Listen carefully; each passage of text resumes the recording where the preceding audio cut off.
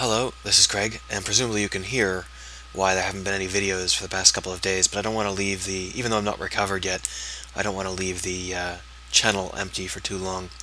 So I'm going to go ahead and show you a simple thing today, and that's how to animate a standing pose for this mech.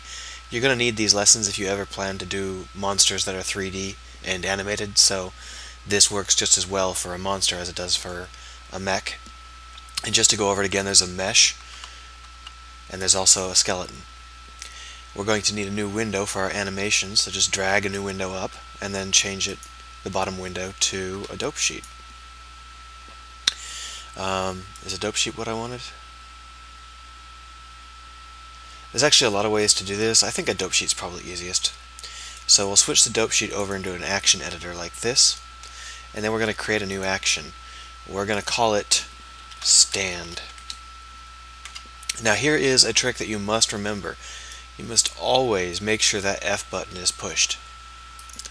By default, Blender will not save animations unless they're on an object, and since we're going to be creating a lot of animations for this one object, obviously only one animation is going to be on it at any given time, and therefore a lot of animations would end up being erased. So make sure that you have this F at all times. Now in terms of what we're trying to do here, we want to make this have animation for the skeleton, but we're not actually aiming for anything terribly complicated. So what I'm going to do is I'm just going to go ahead and set up a keyframe right at the start by selecting everything and then hitting I. And this will allow me to insert a lot of different variations here. Now here's a key to using Mechanim correctly. Don't insert scaling. You just need location and rotation. Most of the time you might only need rotation, actually. And the reason for that is because in Mechanim you may want to put this on a character that's larger or smaller or has a different shape to their bones, and if scaling is there, then it will always stretch whatever mesh you've attached back into this exact shape rather than properly scaling the bones. Alright, so we're going to go ahead and make a standing pose, which we're going to go ahead and let's see. I guess we'll start by just bringing these arms down. So I'm going to go ahead and use front view to make sure that the rotation is the same on both sides, straight down that is, like so.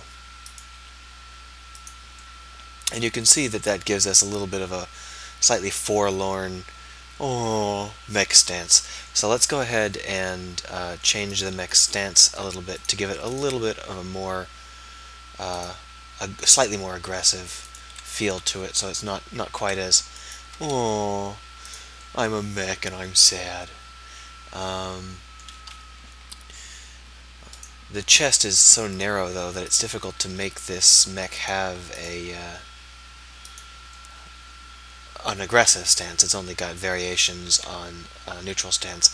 So as the PC, we'll be looking at this from the back like this. And I guess that's okay for a stand. So we're going to go ahead and select all that again, hit I, and location and rotation again, and that'll just overwrite our key. Now we've written in all of the bones, but technically speaking we only need to write in like 5 or 6. You know, you can deal with that as you please.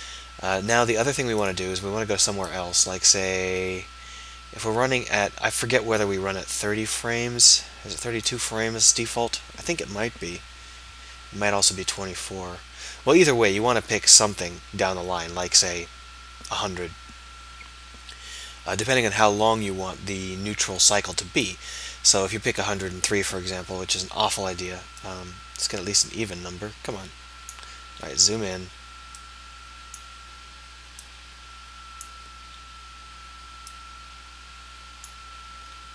There. Come on. You bastard. My fine motor control is not what it normally is. And then we'll just go ahead and insert again. And that means that this will be the same on both sides. And then we can put another key in the middle, which we will subtly alter the way that the mech is standing. And that'll just make it so that it tweens quickly between whatever we wanted.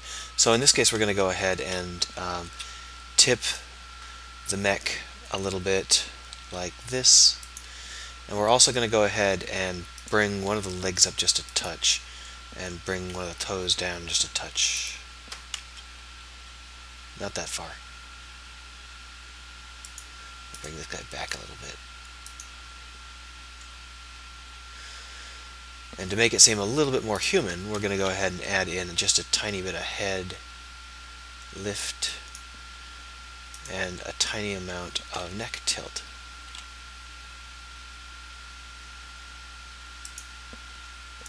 Make one of these arms go just a little bit in, just a little bit. Select everything and eye, location, rotation. Alright, so if you want to see how this plays out, you can just by dragging the mouse. So you can see how they got a little bit of a foot tap thing. Tip, tap, tip, tap. And that's how easy it is to create an animation in Blender. If you want to create another animation, you could either hit plus, or you could hit 2 if you want to create a variation on this. Either of those would work, and you just do the same thing over and over again. I'll be doing a walk cycle later. I'll probably make an episode out of it, because it's the most important part. The walk and run cycles are the most important animation you build. But what we just do now is we save, and then we go ahead and open the Unity file for this. Hold on. Alright, here's the Unity file, and I'm using Mech 5 right now, and you can see it pops up just fine over here. And some guy has been whining to me repeatedly that I should use normal calculate rather than import. And yeah, you can do that. It lets you shape the normals how you'd like, rather than having the smooth normals, and obviously for a mech that's better. But since this mech's mesh is so terrible that I'm not planning on using it, I didn't really give a fuck. So I go into rig, and you can see that we've still got the humanoid rig. If we go over here into animations, and we should be able to just see that there is an animation called stand right here. See? And can we hit play? Where's the play button? Oh, it's down here? Play. There it is. You see how he's got just a little bit of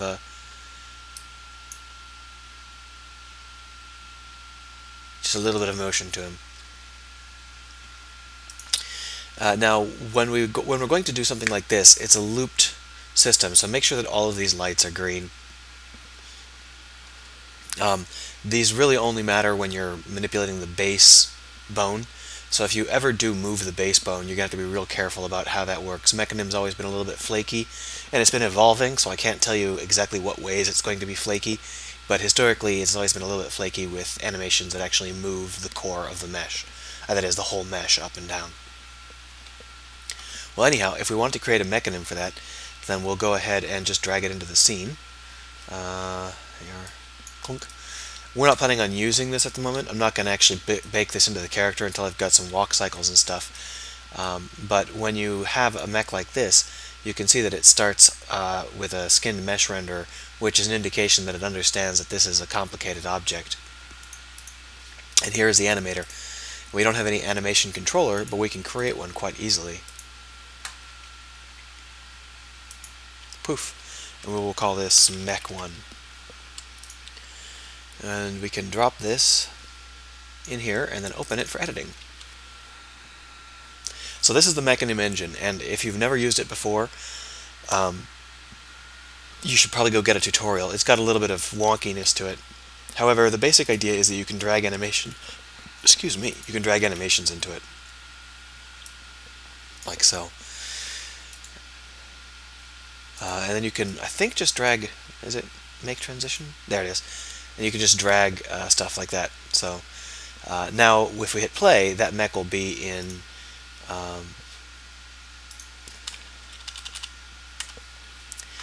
if we hit play, that mech will be in the standing pose. We can go take a look at it. Yep, see how it's in standing pose instead of T-pose? And you can make those transitions in a lot of different ways.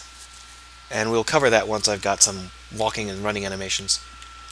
Anyhow, that's it for today, and depending on how sick I am tomorrow, it's probably it for tomorrow as well.